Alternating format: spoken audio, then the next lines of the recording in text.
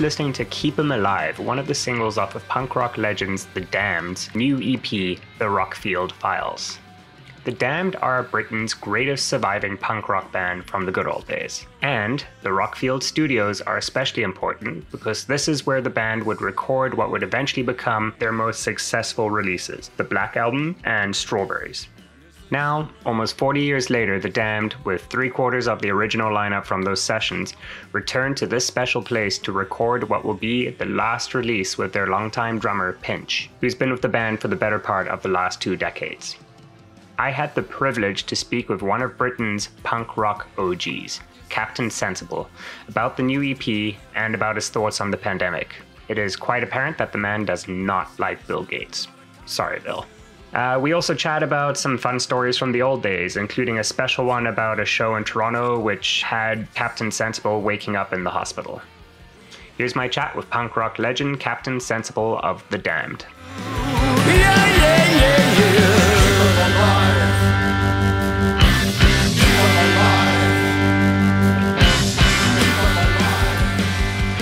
How'd you do this?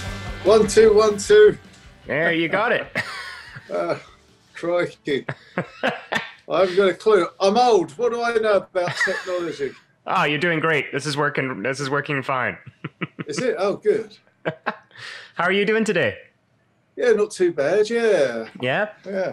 How's COVID been treating you? Oh, well, I would say I'm avoiding it like the plague, but I mean, I think it only affects the old and people with pre-existing conditions. So I qualify certainly on some of those counts. Right. So yeah, but no, I can't be done wearing masks and stuff. You know, it's I start. You know, I can't breathe. I mean, what's with the masks thing? You know, I don't get it. I don't get it. Yeah, it's definitely a strange new world we all live in, isn't it? Yeah. Yes. Just getting on my life. Of course, there's no gigs, which is an absolute tragedy because it's the only life I've ever known, really. Right. Well, how much were you performing before everything happened? Oh, well, only for the last 42 years. Oh, well, I know that, but I just mean on the regular, would you be going out quite a bit to play? we still do, yeah, as much as we can these days. Right. Bearing in mind we're a bunch of old farts. Seeing as you're not able to go out and perform, what do you do to keep busy? What does the day-to-day in the captain's life look like? Oh, yeah. You don't want to know. I just started trying to grow chilies, actually. Oh, that's awesome. Which is I love hot spicy food, and the thing about hot food is your intolerance to it, or is it the other way around? Your tolerance, yeah, it becomes lesser and lesser. The hotter you, the hotter the food you eat, the more chili you need to pile on it. You know, right. So it's a labour of love, if you like. Okay. Are you doing any other gardening, or is it just chilies? No, just chilies. Just chilies. Okay. Cool. Well, yeah, let's talk about the new single from the upcoming EP, the Rockfield Files. New single's called Keep 'Em Alive. Came out August 14th, so we're just over half a month ago it came out. It's awesome. It sounds really great. There's a lot of stuff going on, and I thought it was interesting that you guys went back to Rockfield Studios to record this. What was the reason for making that decision? Yeah, well, it's we don't make bad records at Rockfield, you know. We've not been back for so long, really. Mm-hmm. And so, yeah, it just seemed obvious. I mean, it's just a very inspiring place to go to. And this, possibly because, you know, we're all townies. I know nothing about the countryside. And when I go there, I mean, I'll have a potter around, you know, and say hello to the cows. But really, you know, I don't know. I know so little about the countryside. I just like sort of end up in my comfort zone, which is like sort of standing in front of a loud guitar with, you know, making an. So you just end up working all night in the studio because there's nothing else to do really. Right. You know. Yeah, it's just so I mean, and we went back with it was the last work that we'll ever do with Pinch, you know, our drummer. And so there's not enough material for an album. There's enough, but there is enough for an EP. Okay. So it's the Goodbye Pinch EP basically. But the bloke's been absolutely immense. You know, it takes an incredible drummer to fill the shoes of I don't know, Mr. Scabies. And various other drummers we've had. Pinch has done this for get on for 20 years, and he deserves a medal really for working with Mr. Vanian and myself, because it can't be easy really. I mean, we're as eccentric as they come. Right. What was his reasoning for parting ways with you guys? Well, I don't think there's much money in punk rock. You know, I mean, we gig around the world, you know, and we play reasonably nice venues and everything. But the dosh you make basically after the crew have been paid and the hotels and the airfares, I mean, we earn less than you know, most people who do. In inverted commas, normal jobs. Right. So Pinch basically, you know, he got fed up with being broke all the time. What is Pinch's day job? He stage manages. Okay. Yeah. So I mean, things that he's learned on the road from us, and things not to do probably. Right. Yeah. Exactly. I know he was working at various House of Blues in California, and I think he's worked at a casino as well in Sequan. Is it called the Sequan Casino? Or, yeah, stage managing, yeah. Okay. He's basically learned all the things not to do by watching us. Oh, that's great. Well, you guys might not be millionaires, but you are still highly regarded. You're legends. You're living legends, which I think, you know, money can't buy that. So you do have that. Blimey, you're joking. Legends. So I also saw that Tom Dalgetty produced the EP, which I thought was very interesting. He normally does a lot heavier stuff, and I was wondering why you guys decided to work with Tom on this one. The last album we did was with Tony Visconti, which, you know, I mean, I thought the album was terrific, and Tony Visconti certainly tells a very good Mark Bolan anecdote, which was fun for me because being a fan of T-Rex and all that stuff. Anyway, but a lot of the fans complained that the guitar wasn't high enough in the mix, and I think the record label's idea of getting Tom Dalgetty on board was he knows a thing or two about guitar bands, so he seemed like the man for the job. Yeah, I like the Ghost stuff. That's pretty interesting. And Raw Blood, of course. Did Tom bring anything different during the actual recording process? I think the thing about working with the Damned is to because everyone's a little bit eccentric. It's not like a band. Yeah, it's like a gentleman's club on the road, you know, and you know, okay. The Colonel with his monocle, and you know, the eccentric old so and so in the corner. Don't worry about him; it's only old sensible, you know. And it's so you have to be fairly tolerant as a producer with the Damned, and just. Yeah, just keep it rolling along, really. Right. Yes. So yeah, I mean, Tom bought his experiment like mad. You know, we would turn the tape over when we had tape. So track 1 would end up being track 24. You know, and the engineer would be going, "Oh, you can't do that because all the EQs will be wrong and the effects and everything." Yeah, but that kind of anarchic vibe, it just made for some interesting, you know, music, I thought. And rules are made for breaking anyway. Certainly, so, yeah. I achieved what I wanted to because the guitars are right up in the mix. Yeah, they are for sure. Well, let's talk about the guitars and Keep 'Em Alive. There's that cool lick going throughout, and then you got the song kind of like takes a breather and it relaxes towards the end and it comes right back in. Tell me about the guitars on this, and are we going to be able to hear this throughout the EP, the upcoming EP? Yeah, I think so. Yeah, I'm using I got myself a new old amp. It's a Mesa Boogie Triaxis, and my thinking there was if it was good enough for Metallica, it's good enough for me. Um, no, it's just a really warm sounding, raunchy valve amp, and it just sounds great. So yeah, it's all over the EP. What's the question? I can't remember. Oh, well, just if we can expect to hear more guitar-fronted songs on the EP. Yeah, and I think the fact that Queen recorded some of their best stuff at Rockfield, there was the kind of influence of that. Really, I was thinking about because I really admire Brian May's guitar playing. And the sound he gets is really fun, and he's so innovative.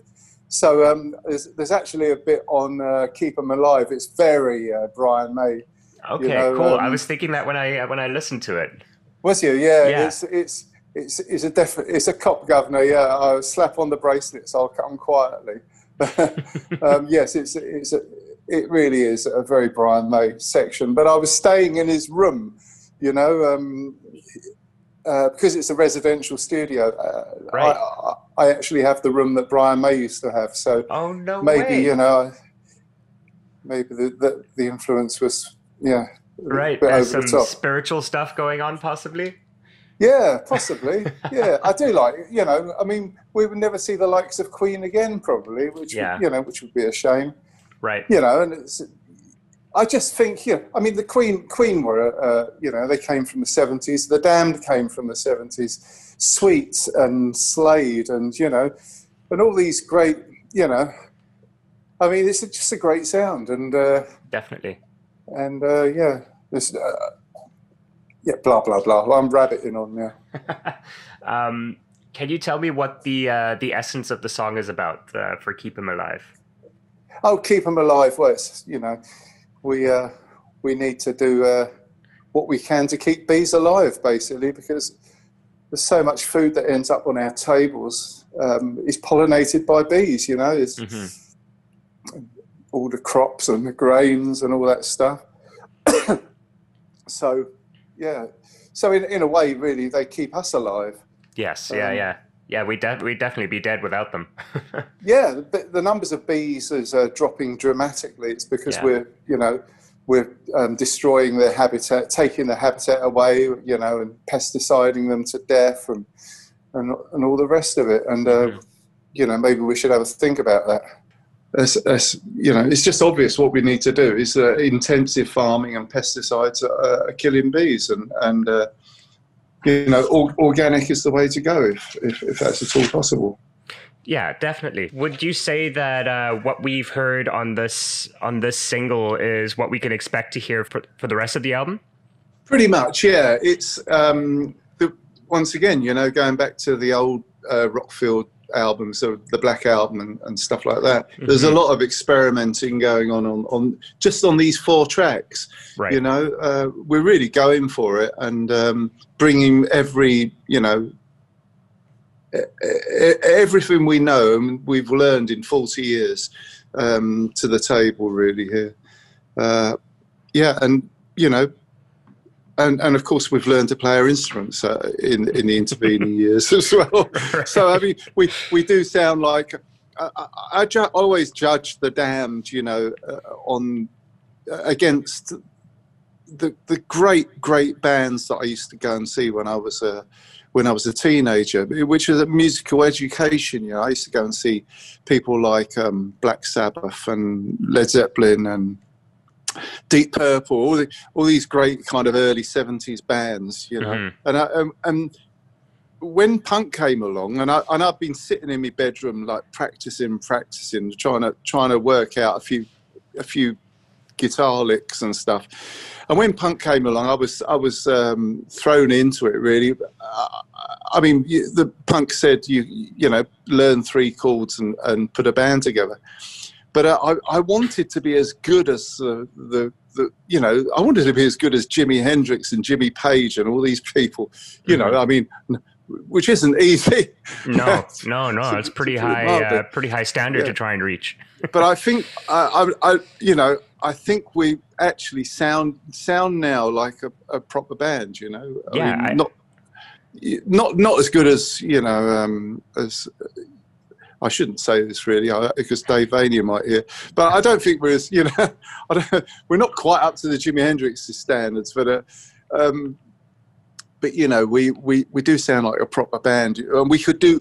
I feel we could do absolutely anything now. We could tackle anything, and so that's so we should really make more records because it's a great position to be in, to be to have creativity coming out of your ear holes.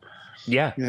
And the thing about if there's anything good about this dastardly virus and all these stupid lockdowns and everything, if there's anything good about it, it means that anyone who can put together 3 chords is going to make their lockdown album. So there's going to be so much amazing music come out because there's no gigs, there's nothing else for musicians to do. There's going to be so many great albums come out over the next 6 months, and all fighting for the same audience, which is great, because there's never ever going to be there's never going to have been a period like it for a plethora of amazing music in the scene all at the same time. Yeah. So talk about competition. Yeah, for sure. What have you been listening to during these times? I pretty much when I'm working on music, I can't listen to anything else. Okay. Because it just destroys everything for me. So I don't have a TV and I don't have a radio.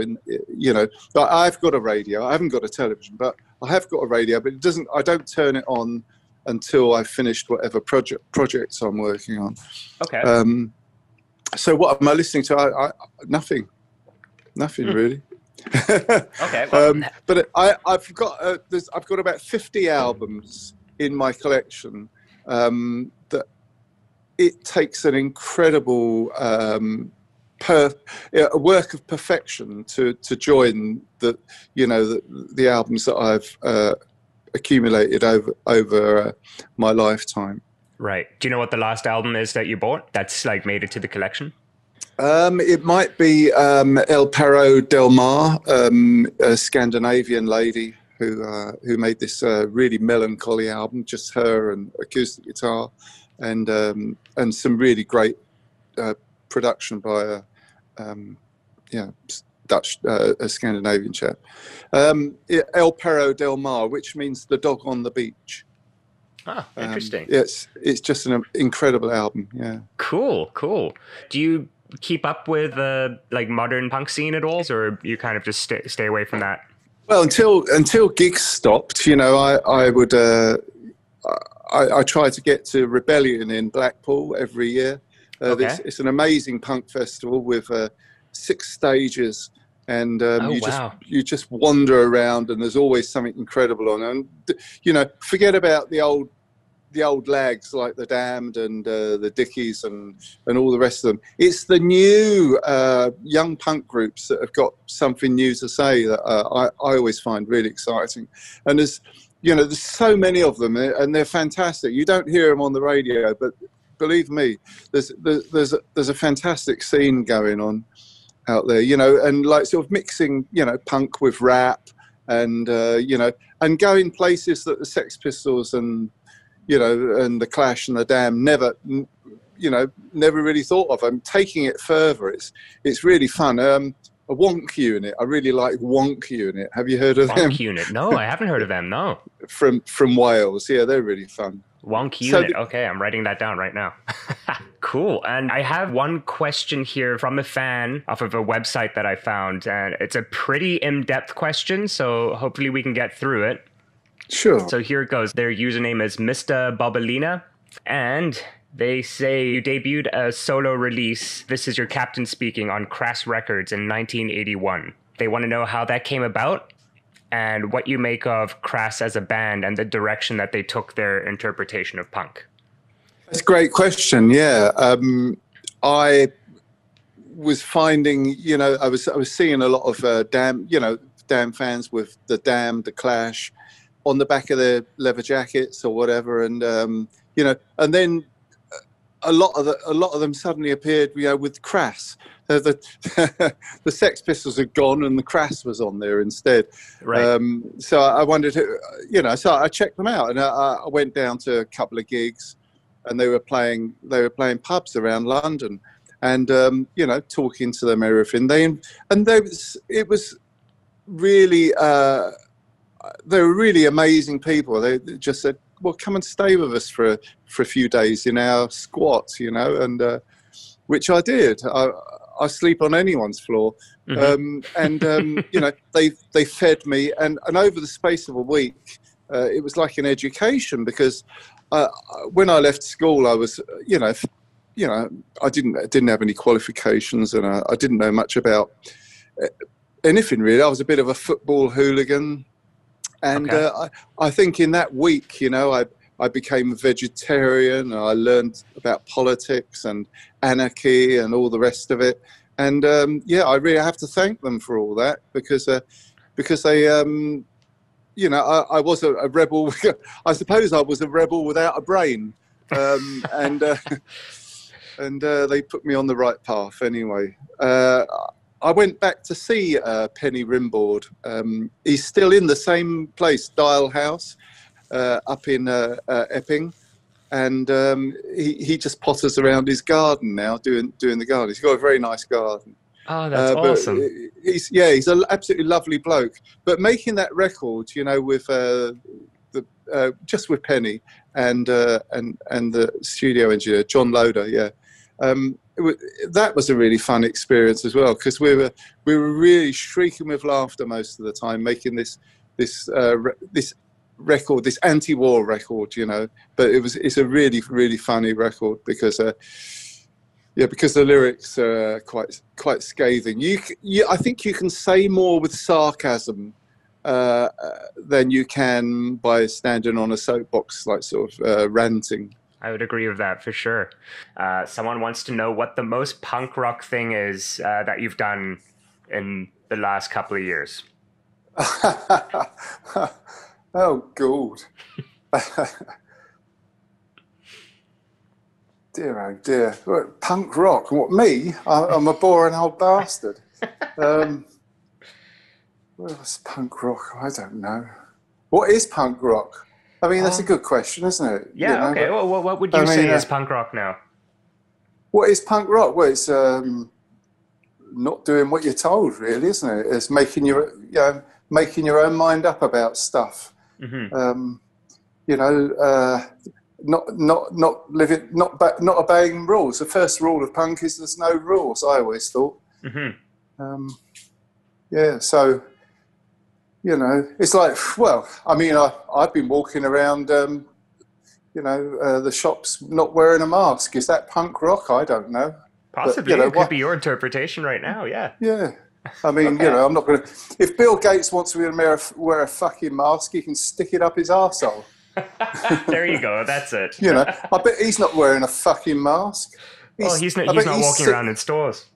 No, he's not, no. But, I tell you what, that guy's not social distancing. He's not sitting at home twiddling his thumbs. He's out there and flying around in his private jet, busily scheming and,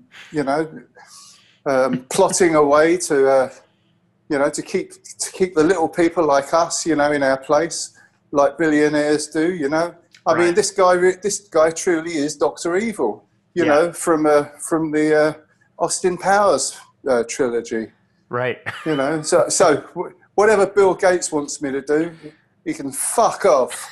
Is that punk rock enough? I think so. I think that counts. You guys have been around for so long. You've been working with tons of bands. You've been on tour with tons of bands. Since you've been playing, who is the most underrated band you've played with?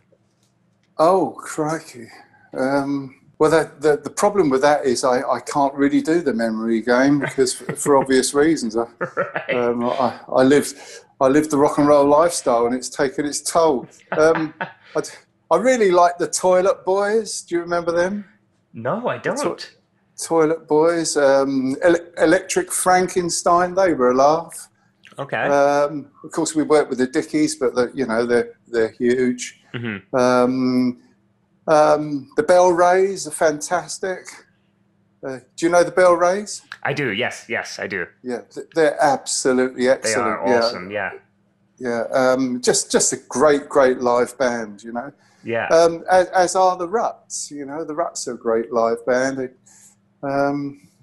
We work with some good people. Yeah, for sure. You have, definitely. One more question. After the EP, seeing as this is more of an ode to the drummer that is leaving, can we expect a full-length album coming out any time after that, sooner rather than later? Well, I think everyone in the world is making their album at the moment, so there's plenty of music going to be coming out around Christmas. But yeah, Mr. Vanian and myself are putting material together for another trip to the studio. Excellent. As we speak. But I honestly think, and when you interview people in bands and stuff, what's your new material like? They probably, it's obligatory to say, well, this is the best thing we've ever done, and we're so excited, And I hear these interviews and I think, oh God, you boring turd, you're just if it was garbage, you'd say that. But honestly, this Rockfield Files EP is absolutely stonking. It's like, absolutely top stuff, and we're really stretching ourselves as well. Yeah. So these 4 songs, each of which could have been a single, I just think it's the best work we've done for blooming years. Well, probably since we was at Rockfield last. Oh, that's great. So we have a lot to look forward to from The Damned. Yeah, cheers. Yeah, and hopefully we'll get it back out on the road again one day when the powers that be let us. Yeah. Oh, blimey, terrible. I know. It's looking like 2020, 2021. I know they're doing like smaller shows around Canada right now, but I don't know. It's going to be a while until there's like big international tours anyway. Yeah, until that nice Mr. Gates lets us go out and do some more gigs. Thank you, Bill. I know. Thank you very much. Yeah, we're going to keep having to bug him. Yeah. I hated Windows anyway. It was bloody shit. Awesome. Well, Captain, I think that's all the time I have with you. I know you have a very busy schedule today. I really appreciate you taking the time to chat with me. Oh, yeah. Nice one. Yeah. Good luck to you. I'm sorry about the Wi-Fi. It's just not happening, is it? No, it's all right. It's all right. I think now it's actually okay that we turned off the video, so I'll be able to salvage something and make sense of the broken up parts. No problem. Excellent. Okay. Well, you have a wonderful day. Good luck with the rest of your interviews, and I'm really looking forward to the new LP coming out. Cheers, and hopefully gigs will start up at some point. Oh yeah. Get out on the road again. That'd be wonderful. If you guys ever come through Canada, I'll be there. Yeah. Toronto. I fell off the stage, didn't I? And broke a rib. That's right. Yeah. Oh, that's wild. Yeah, I'll never forget that one. Because the whole audience were like, sort of, I mean, Mr. Vanian was like, he thought I was dead because I was, anyway, we won't go into that one. But I just woke up in the hospital, I thought, oh my God, going on here? And they gave me morphine. I don't know if you've ever had morphine, but it's no, never. Yes. It's quite a drug. I mean, after you vomited all over the place, I redecorated the tour manager's shirt. It's after that you just go on this kind of blissful high, so you can see why it's so horribly addictive. Right. Yeah. It's quite a dangerous drug, really. So, well, let's just hope that that doesn't happen the next time. Yeah, I'm going to stay away from. Well, I blame the bastard who threw the pint of beer, because there was a pint of beer ended up at the front of the stage. Then the lighting person, in their wisdom, turned all the lights off, and I slipped on it and went flying. Oh my God! I wasn't drunk, you see. It wasn't my fault. It was some other swine.